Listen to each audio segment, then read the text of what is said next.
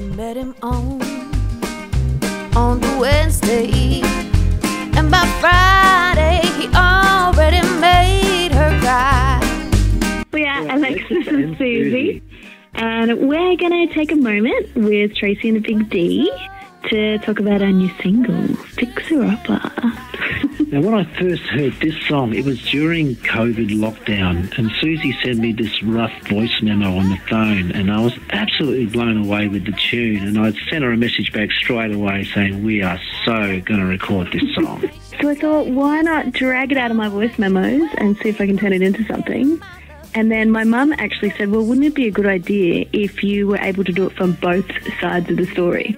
So I had started with the girl side, and I sent it to Alexis, and then he wrote a whole bunch of lyrics from a guy's perspective. It's like having a musical fight on stage.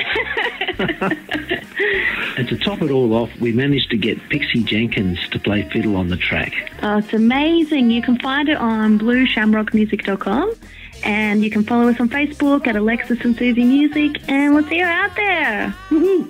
Thanks, guys. Great to chat. Bye. Ain't gonna be your fixer-upper. 2 days is enough to suffer.